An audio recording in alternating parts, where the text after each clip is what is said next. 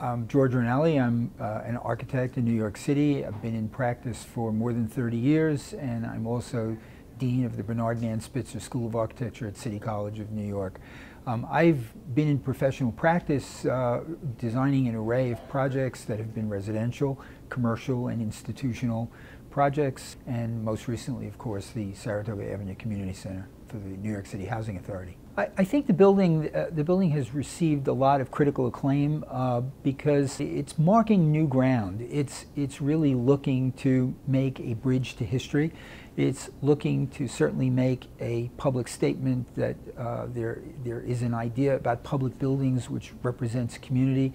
It represents a civic identity. The idea of building a masonry building which is dense and durable.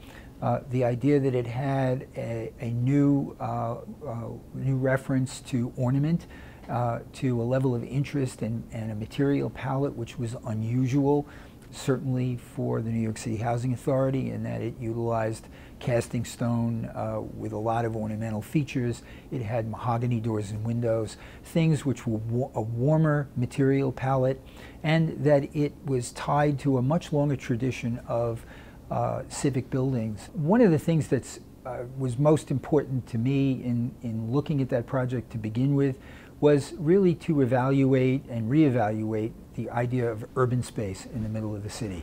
So, as you know, all of those housing towers were large slab buildings situated on an anonymous parcel of land which had demolished a lot of other low-rise housing types.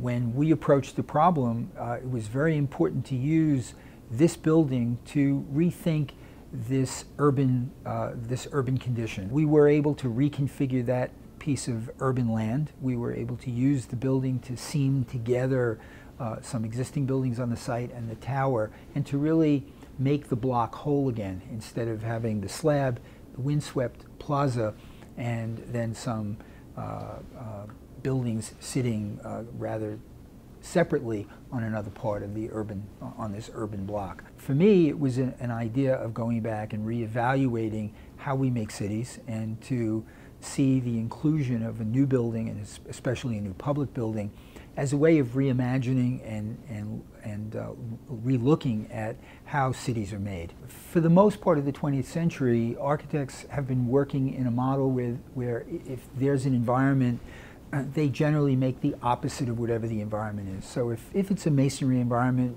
you know, most of modernism has made glass boxes or has made buildings which were iconic, that stood out and didn't necessarily blend in.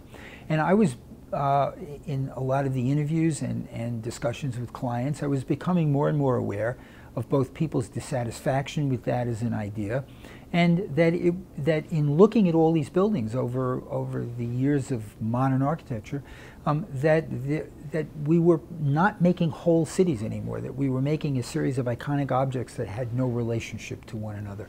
So I was interested in trying to put those pieces back together, as architects did for centuries, and obviously still look to make a building which stood out on its own terms, that was still an important building and made an important statement on its own, but also that could blend into the communities. So as I grew up in New York, my desire was wanting to practice architecture and contribute to the life of the city and to make it better than the place that I had received. It's very interesting that the students at City College upon graduation have to recite an ephebic oath. And the ephebic oath is a solemn promise that they will leave the city a better place than the city they found.